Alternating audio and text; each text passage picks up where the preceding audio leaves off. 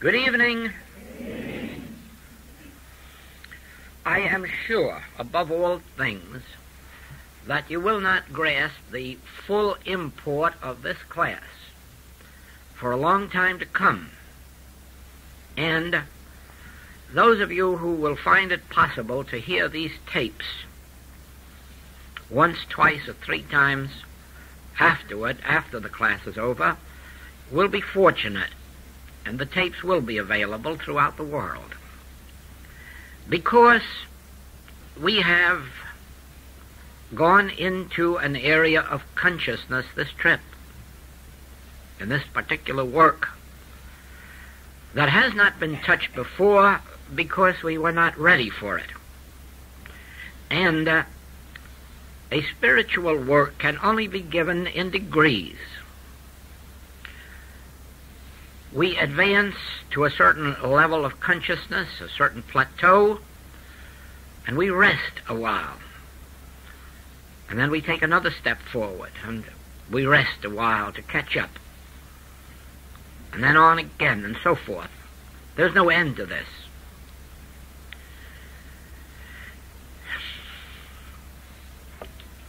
And of course, we have stepped in this class right across the barrier. We have made the transition from human consciousness to the divine. And I myself know how long it takes after we have received instruction before we attain the consciousness of what we now intellectually know.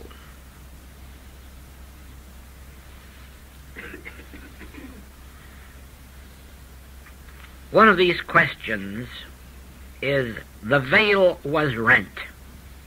When we rip the human concepts of material processes, is this the same as rending the veil to the Holy of Holies in the Hebrew temple?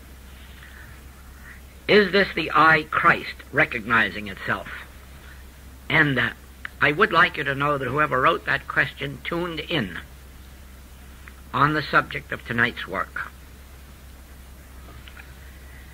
The answer will be in this entire work tonight. In your writings, you say we do have a material body as an instrument for our activity and expression. Where do flesh and body fit into the spiritual scheme? And here also the answer will be in tonight's work.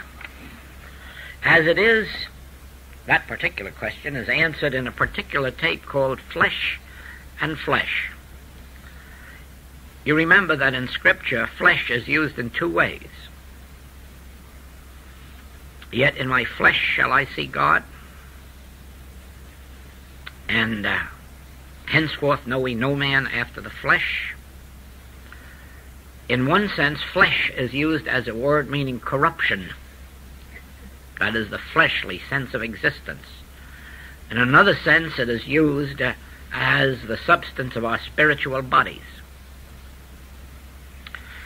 And so I believe you will see how the body may be described as a spiritual body, and yet in another sense that we may call it the body of corruption.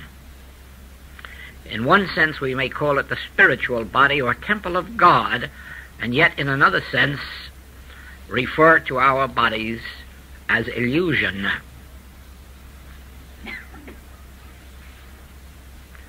Let us return to our subject of creation. Until you rightly understand creation, you will not understand the subject of prayer and of meditation. Because the object of prayer, the purpose of prayer and meditation, is to get back to creation, to rend that veil of illusion that separates us from reality. And so now let us watch creation. And we start always with the word God. In the beginning, God. But since God using the word God would indicate something separate and apart from ourself, something other than ourself, let us start with the truth that I am God. I. Consciousness, if you like. Consciousness is God. But all I am is consciousness, therefore I am God. Thou seest me, thou seest the Father that sent me, for I and the Father are one. So we start creation with the word consciousness or I, and since there cannot be an unexpressed consciousness, that would be unconsciousness. In order for there to be consciousness, there must be consciousness expressed, consciousness manifested, or I expressed, I manifested. Whatever consciousness is as manifestation, let us call that man. Or let us go further. Let's call that individual being. Let us say that I, God, manifest as I, the Son. Now you have scriptural authority for that. God the Father, God the Son, one and the same. So I, God, manifest individually as I, the Son. S-O-N. Now, you see, do you not, that consciousness is inseparable and indivisible from itself. Therefore, I, the Son, am forever in and of I, the Father, for we are one. I, God, being infinite, nothing can exist outside of I. Therefore, I, the Son, exist in and as I, the Father, or rather I, the Father, exist in and as I, the Son, and the Son in the Father. Thou and me, and I'm in thee, and we're both in the Father. I, God, manifest as I, the Son of God, and in this light, you see that the qualities of God are manifest as the qualities of the Son. The qualities of consciousness, infinite consciousness, are the qualities of individual consciousness. Because we only had the one consciousness forming itself as individual, you and me. But since we are formed of consciousness, the essence and substance of our being and activity of our being is, of course, the essence, substance, and being of God, the I. Therefore, the Father says, Son, thou art ever with me, all that I have is thine. All you have to do is keep that word I in mind. All that I have, I, divine consciousness, is thine, individual consciousness. Now, by this means, you do not live by might or by power. You are living by my spirit, by my consciousness. That is, the consciousness of the Father is the consciousness of the Son. The life of the Father is the life of the Son. The soul of the Father is the soul of the Son. And therefore, we have a life not by might nor by power, but by my spirit, scripturally called a life by grace. In other words, a life lived as the gift of God because we are heirs of God. We are heirs of God because everything God has is ours. All that God has is our possession because we are imbued with God. We are formed of the substance of God. And this entire creation is spiritual. Now remember that in this creation, this is a spiritual creation, I, the Father, manifesting as I, the Son. Infinite divine consciousness manifesting as individual consciousness, yet always remaining one. And here you have spiritual perfect creation. Now, something happens, and we're not going to waste any time asking why it happened, how could it happen. All we are going to do is accept the fact that one day Joel was born, and you can substitute your own name. But as far as I'm concerned, one day Joel was born. And he had no awareness of his original spiritual identity. He was quickly told that he had two human parents, which was a lie, because there is only one parent. And that is the divine consciousness which I am and which I manifest as an individual being. But I'm told now that I'm a child and I have human parents, and it isn't long till I'm told that I have to work for a living. And soon after that I discover that everything and everybody in the world is a boss over me. From the time I'm bossed by my parents and bossed by my aunts and uncles and bossed by my school teachers and then bossed by employers, later on bossed by the government and put in a uniform, and finally bossed by an income tax department that just determines to take up its abode on your neck. Now remember that all of this time I am not aware of the fact that I don't have to earn my living by the sweat of the brow, that no one has dominion over me. I have been imbued with a God-given dominion over everything in the earth and the heavens and in the waters beneath. But I don't know this. I am ignorant of my identity. I'm ignorant of the fact that I am heir to a tremendous fortune, all of the spiritual riches. I am ignorant of the fact that my life is God.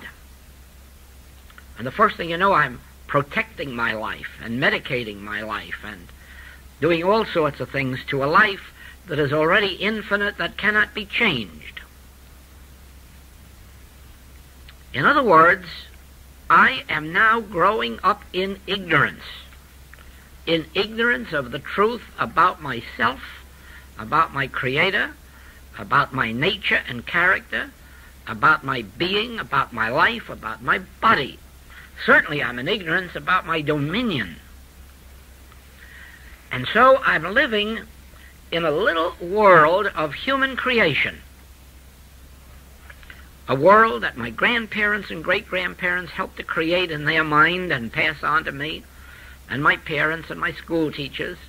They got me into a little world in which I am almost a nonentity, struggling with 3 billion other people for a livelihood, and with everybody in the world having jurisdiction over me.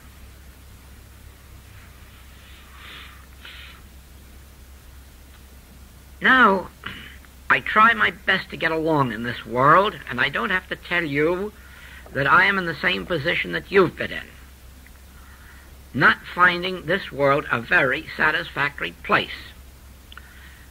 not disliking it enough to want to commit suicide to get out of it, yet disliking it enough to resort to all kinds of escapisms to avoid having to face the fact that I am a nonentity, struggling for survival against terrible odds, and with almost no say over my own life.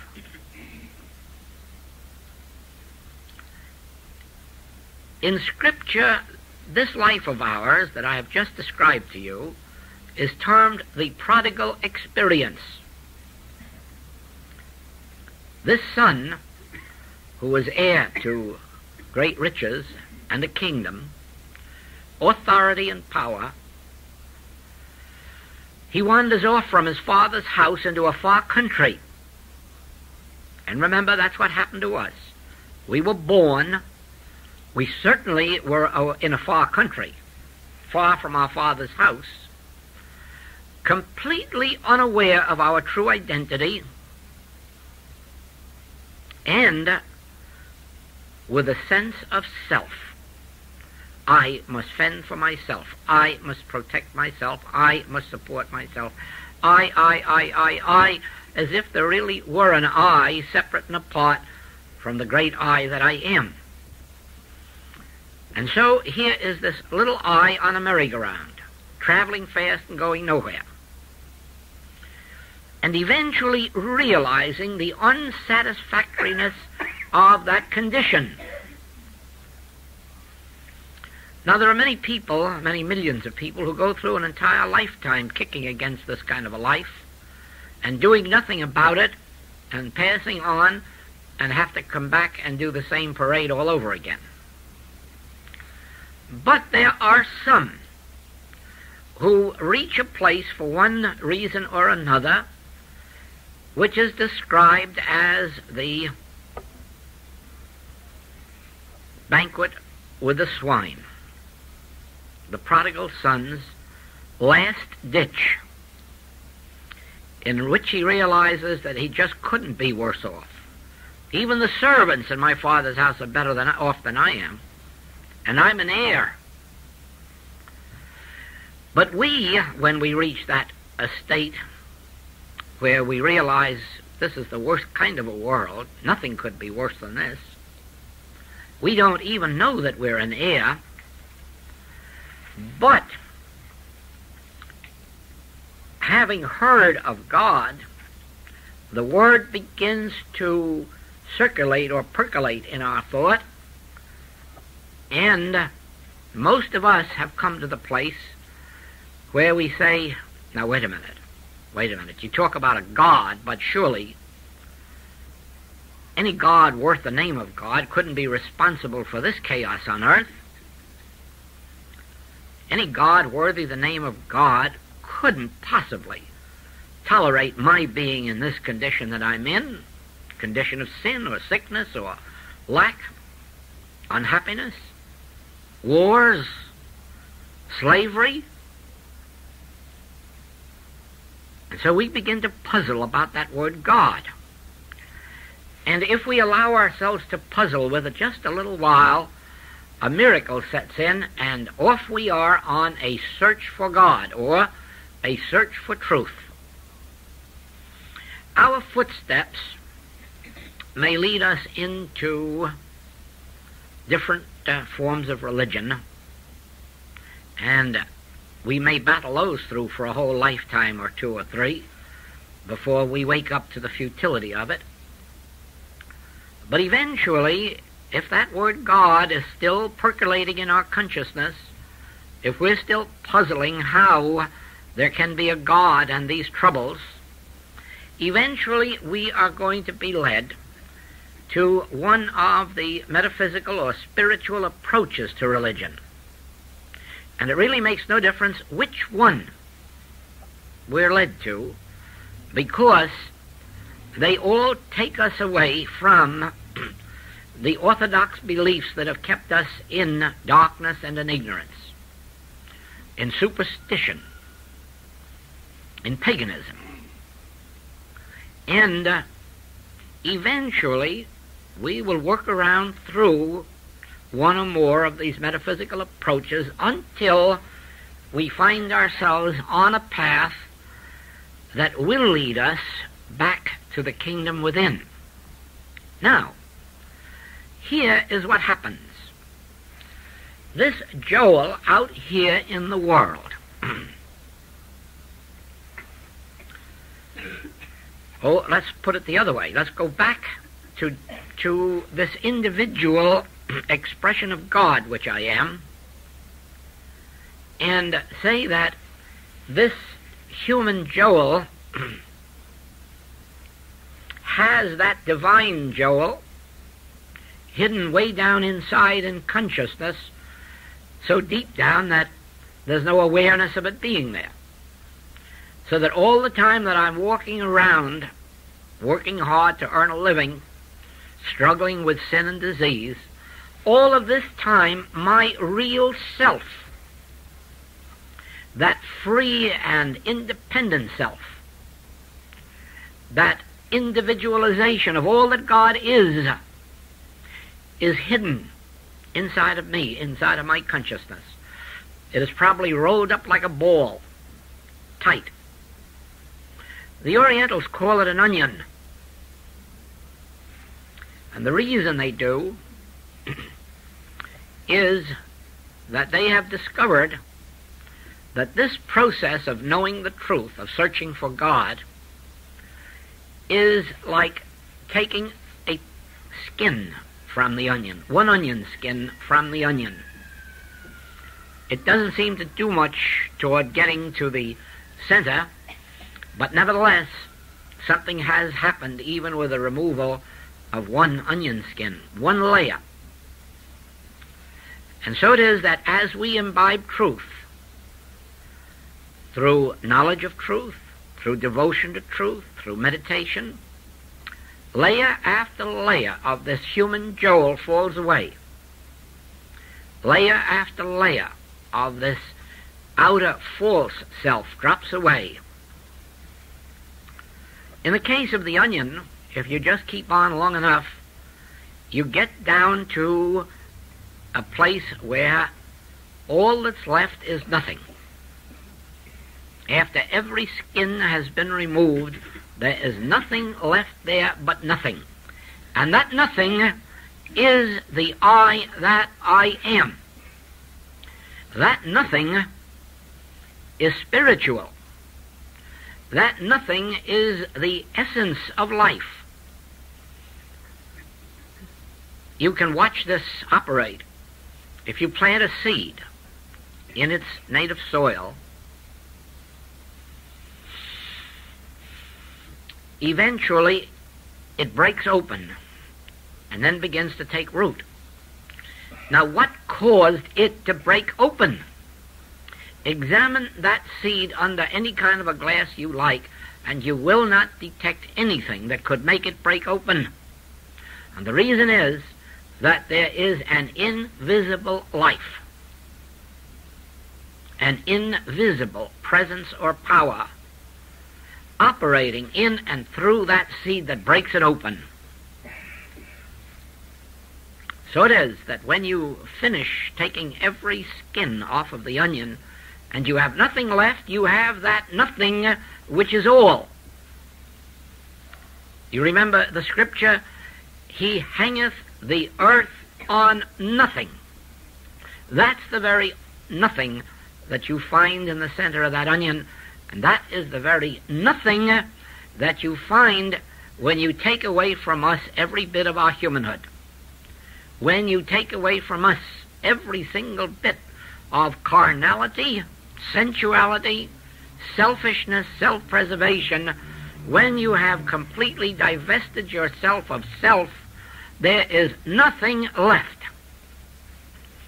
And nothing should be spelt with a capital N, because that nothing is the I that I am.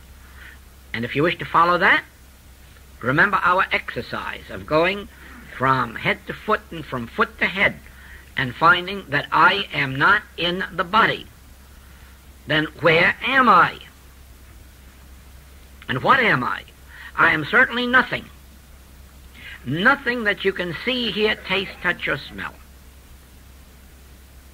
I am nothing that you could get your mind on or your fingers on, because I'm nowhere between the toenails and the top of the head.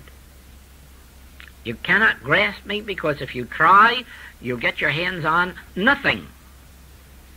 And that's what I am. Consciousness, spirit, nothing tangible, nothing physical, nothing mortal, nothing material. And in that non-tangibility or corporeality, you have me as I am, that I was in the beginning with God. That incorporeal selfhood, that real selfhood. Therefore, from the moment that I awakened to the fact that there cannot be God and all of this mortality, from that moment on I was praying. Now, you can call it searching for God, you can call it searching for truth, you can call it being a truth student, you can call it being a monk or a nun, you can call it anything you like, but what it is praying. You are praying your way back home. And every thought you think is a prayer.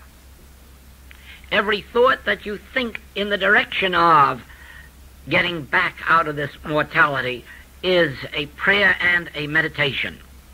And the object of prayer, then, is to strip this outer sense of self away until I get back into the withinness of my own being, and there find myself to be the I that I am. And this is said to be returning to the Father's house, to be robed again in the royal robes of a prince, of an heir, and given the royal ring of authority. Well, this is symbolic. It merely means that I have jumped out of my mortal skin back into my spiritual identity, and now I can say, yes, I know that I am. I know that I am. Then, in proportion as we succeed, this is termed symbolically rending the veil. This is also termed recognizing our Christhood, our divine sonship. It usually happens in the way that it did with Peter, first recognizing that Jesus is the Christ. It is so much easier for us to recognize Moses, Elijah, Elisha, Isaiah, Jesus, John, Paul, Buddha, Lao Tzu as the Christ than it is to believe that we are the Christ, because we are too aware of our human failings ever to want to associate ourselves by name or nature with the Christ. But we can look out upon those who have attained illumination and agree that they are. But it only means that in the end you have to come back to yourself. Otherwise you would be setting up another dynasty of someone greater than thou. Now, if you are wise, you never call your humanhood the Christ, nor do you try to make your humanhood spiritual. And that is why there is never any reason to bemoan the fact that you are not humanly perfect while you're on this path and seeking your true identity. None of us can be humanly perfect. That's an impossibility. And if we were, we might well defeat our journey. I would have you know that one of the dangers on this spiritual path is that we might make too good a demonstration too soon. More people on the spiritual path lose their demonstration because they attain health or supply or companionship in a hurry. And they're so happy with it, they rest in it. And you see, for this incarnation, they have lost out. The moment you are satisfied with yourself, with your demonstration, with your supply, with your companionship, you have lost the opportunity for attaining heaven. It is only in our dissatisfaction with our humanhood, even when it's good, it is only in our dissatisfaction with it that we go higher. We quickly get away from unhappy humanhood and unhealthy humanhood But we have a slower journey when we try to get above healthy humanhood and wealthy humanhood, in the same way that the church person who is very righteous has a hard time ever getting to heaven. You know that. The Master warned about that.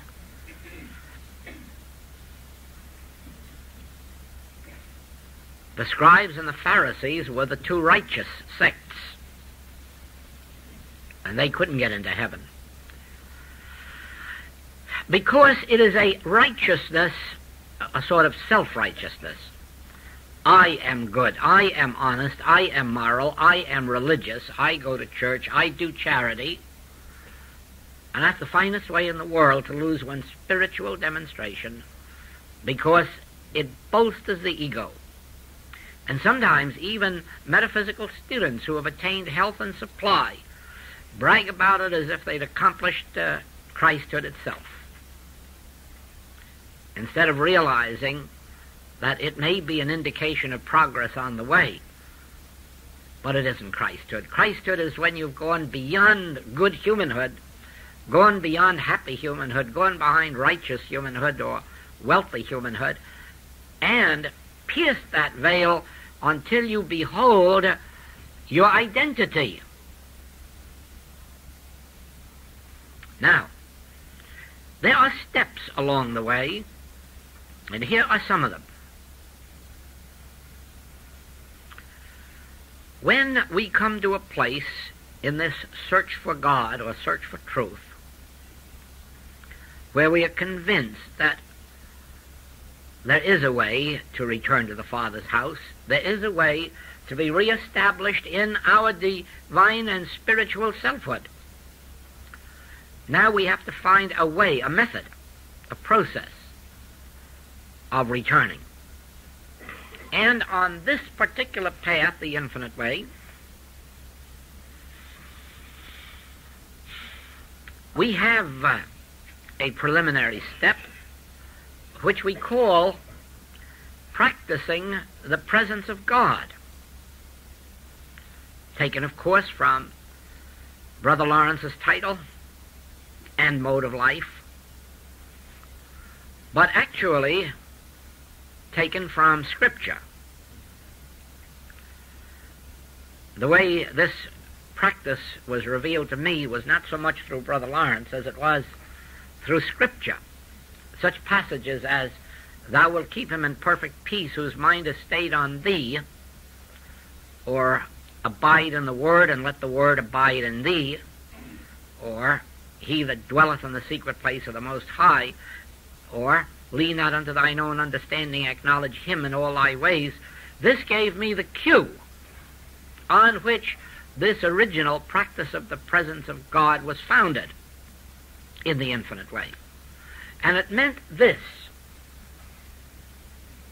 It meant that I, Joel, this outer Joel,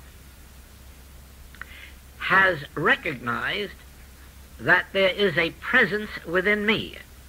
He that is within me is greater than he that is in the world. Now, I don't know the nature of it. I don't know the name of it. I only have come to the conviction that there is a he within me, if only I can get there and get my hands on him, my mental hands at any rate. And so I start my career by pondering this presence within. You might call it a contemplative form of meditation. I didn't know it as such at that time, but that's what it was. It was where I would sit quietly and think to myself. I know now, I'm convinced now, there is a he within me. There is a presence within me of some kind, of a spiritual nature of some kind. Something the Master called the Father within, something Jesus called Paul called the indwelling Christ, something the Buddha called me. Search after me and you will find me.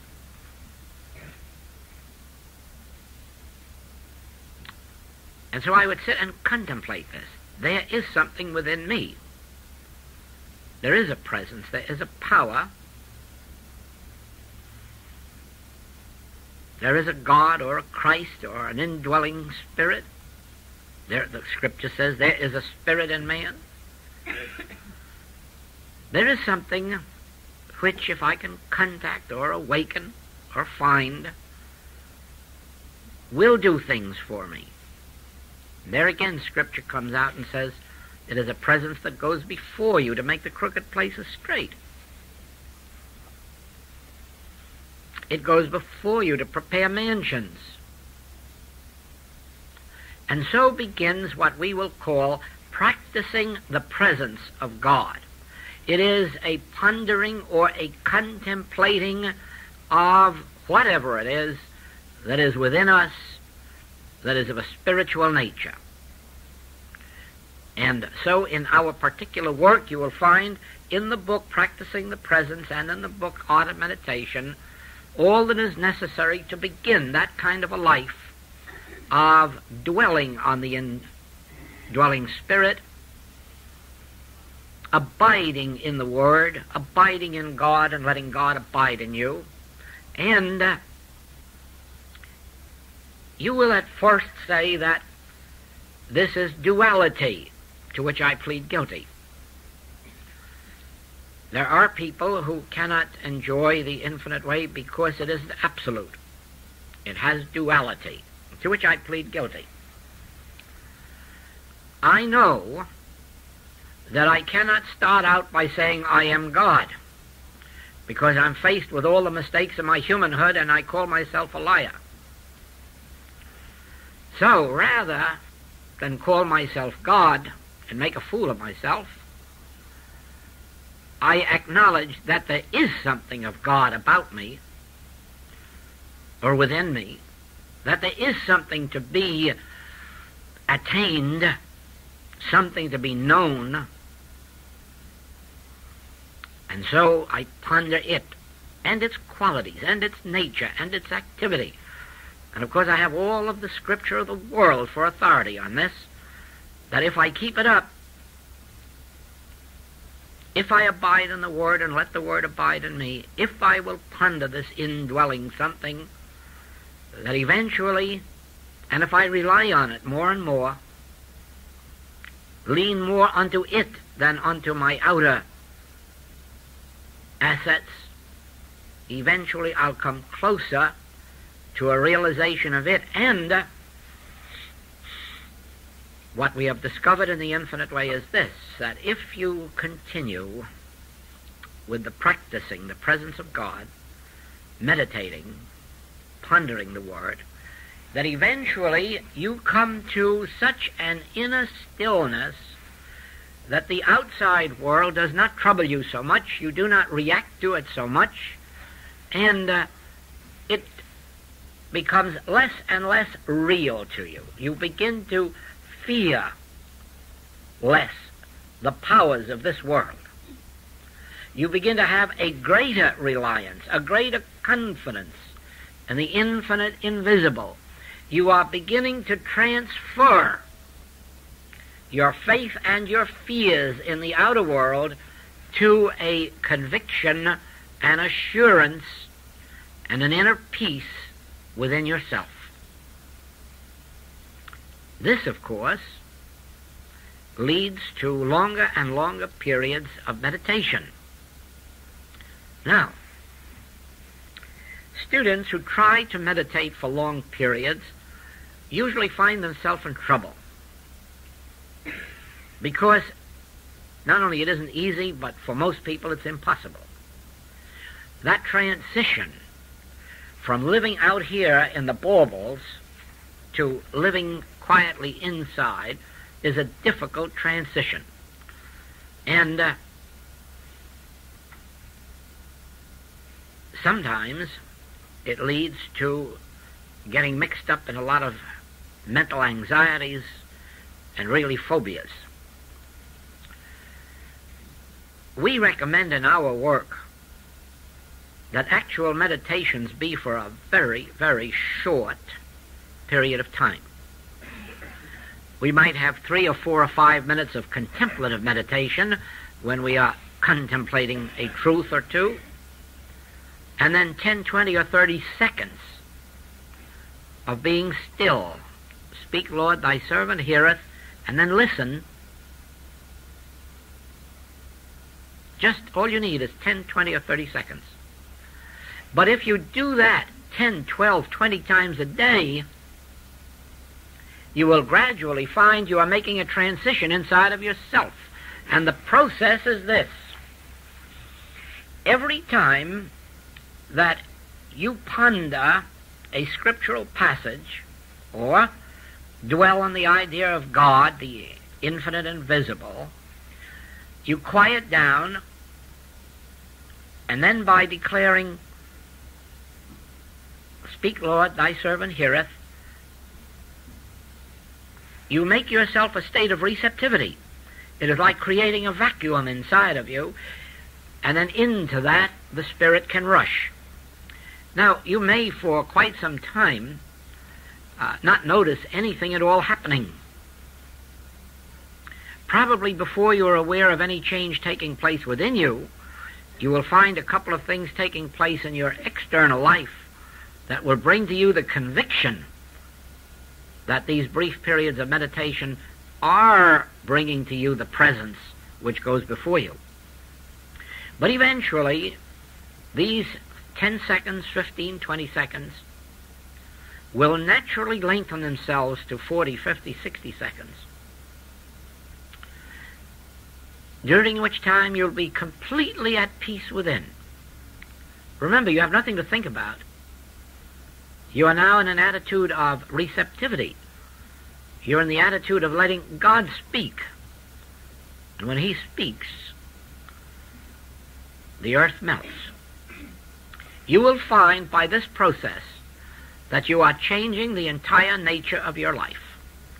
You are now bringing into actual demonstration that invisible spirit which has been locked up within you. That invisible selfhood, that invisible Christ. And now we'll use the word I. Listen to it when it says to you, I will never leave thee. Before Abraham was, I was with thee. I will be with thee to the end of the world. And now you'll know what that presence is within you. It's the word I. I am your meat and your bread and your wine and your water. I am the resurrection. And now you'll know that I is speaking to you. I is going before you to make the crooked places straight. I is going to prepare mansions for you. Now you'll know that it is your divine selfhood.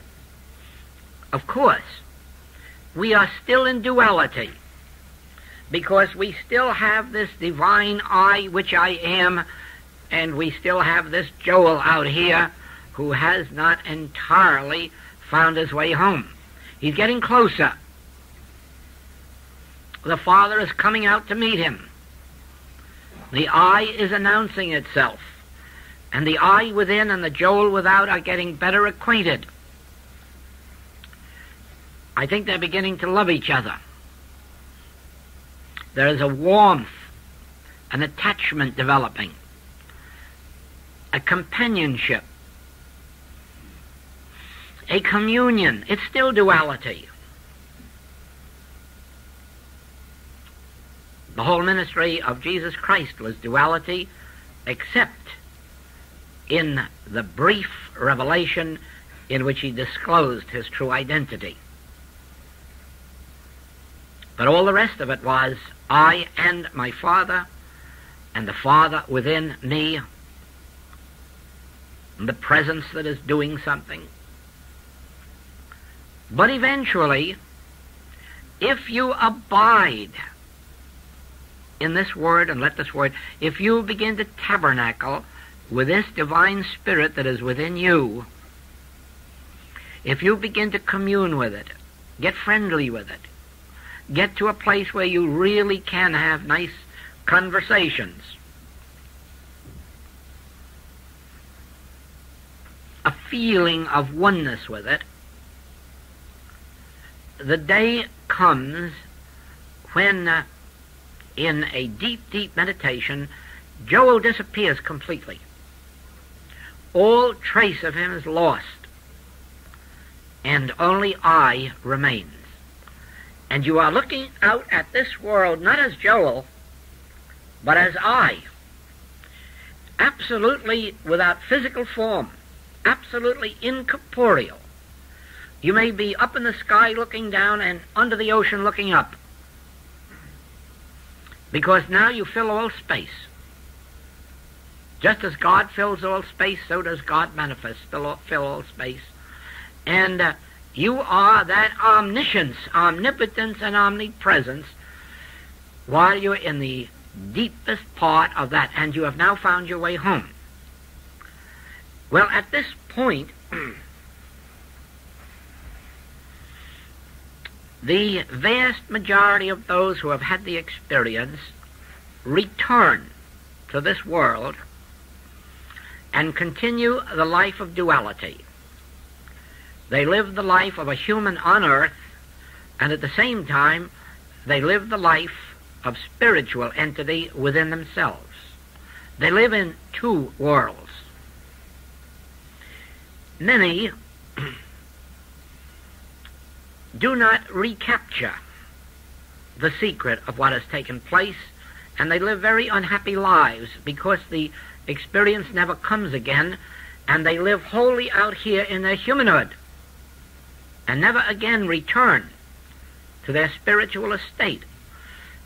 One of these was a man who lived in this estate, I believe, 3 whole days, and then never again could return to it. And he had to have whatever joy he had out of life was just in remembering those 3 days. It isn't a very satisfactory way of life, I can tell you, because that period of separation from yourself isn't the most pleasant thing in the world. But however, what I'm coming to is that there are records of some who have attained this full illumination and then passed on, left their bodies behind for burial or whatnot, and they went on to live the balance of their experience in this spiritual incorporeality. But of all of the great mystics, and more especially those who have founded religions, original basic religions, the experience has been that they have been content to live on earth as humans, while living inwardly in their spiritual life for the benefit of presenting their work, their revelation, their teaching to the world. In other words, giving the world the benefit of it. Now, sometimes this is a voluntary act on the part of the particular mystic who feels it is far more important to sacrifice himself to the life on earth for the greater good of others, and sometimes it is because the mystic is under orders from those spiritual lights who have left the corporeal scene. Because behind this world there is an hierarchy of those who have attained their full illumination and who still influence those on earth who are spiritually attuned. And so it is that sometimes under orders the mystic remains on earth or returns to earth if they have passed on for the purpose of conveying this message. What message? First of all, the message of two-ness, that there is a Father within you, and the closer you get to living with this Father, relying on this Father or Christ within or Spirit of God within, the more harmonious, joyous, and fruitful your outer life will be. And then secondly, revealing to those who are prepared for the sacrifice that is entailed, that is, the sacrifice of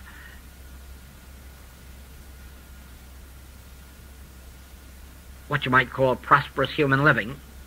In other words, the sacrifice of the human good, so as to live in a dedication to service, To those, the greatest revelation is given, and that is when the duality disappears and I reveals itself as individual being.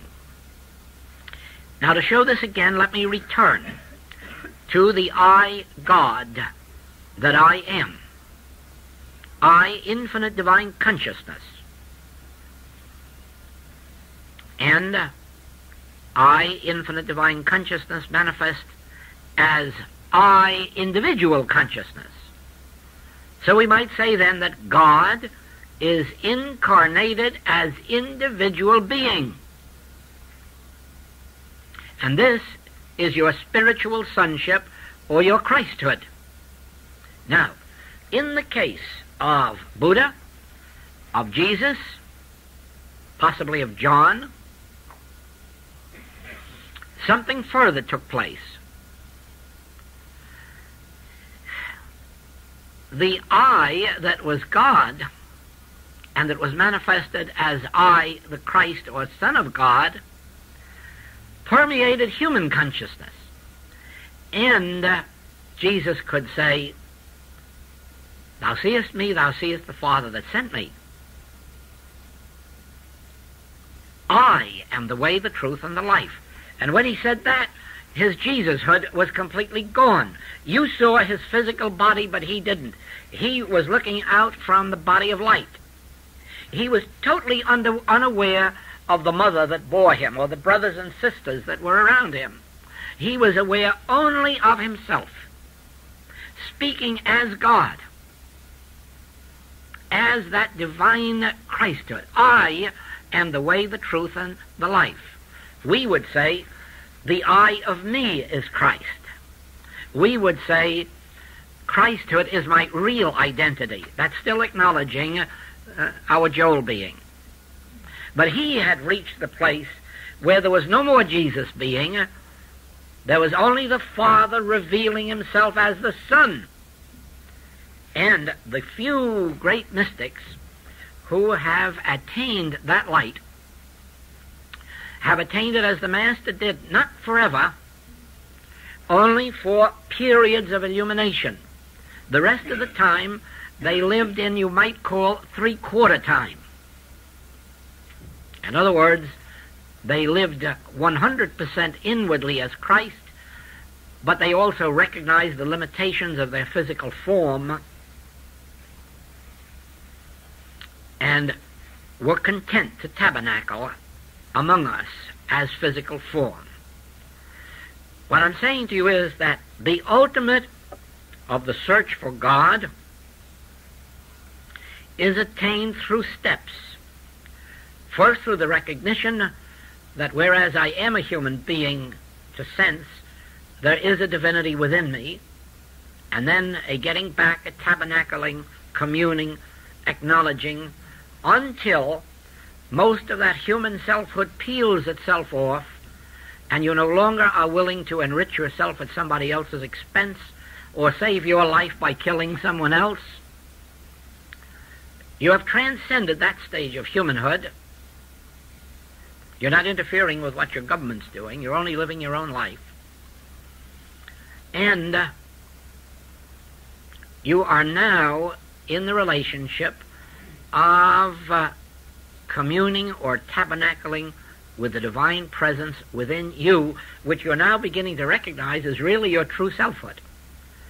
This I that I am is my true selfhood, and this that walks the earth is the finite sense of it, the mask it's called, persona, personality, mask, human identity.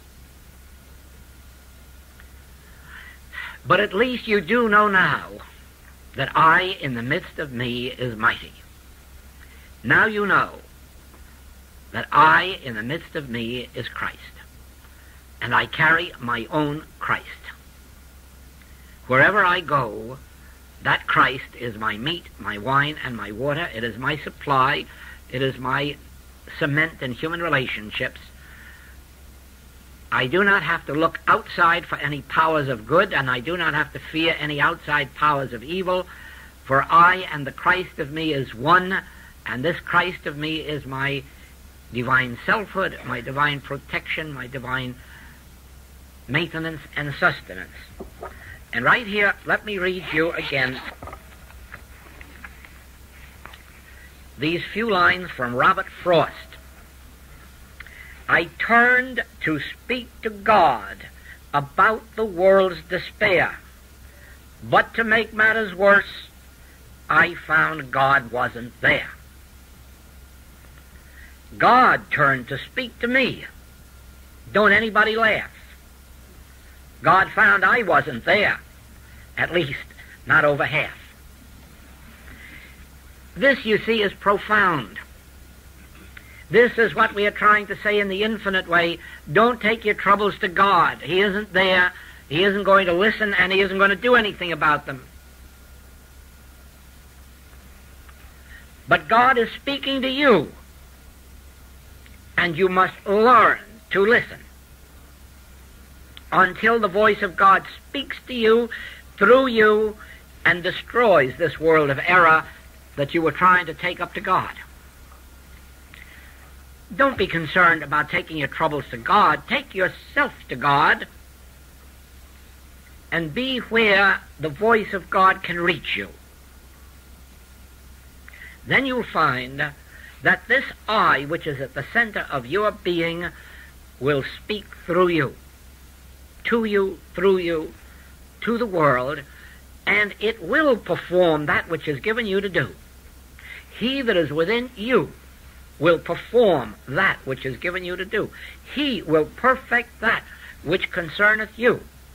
Not by trying to carry your troubles up there, but by staying here at the center of your being, abiding there, and listening until that voice comes through. One of these days you will have an experience. It's described in Infinite Way Letters 1955. One of the actual experiences that I had in transcending corporeality. These experiences are frequent ones with me, but they can be permanent ones at any time, because I can walk in and walk out.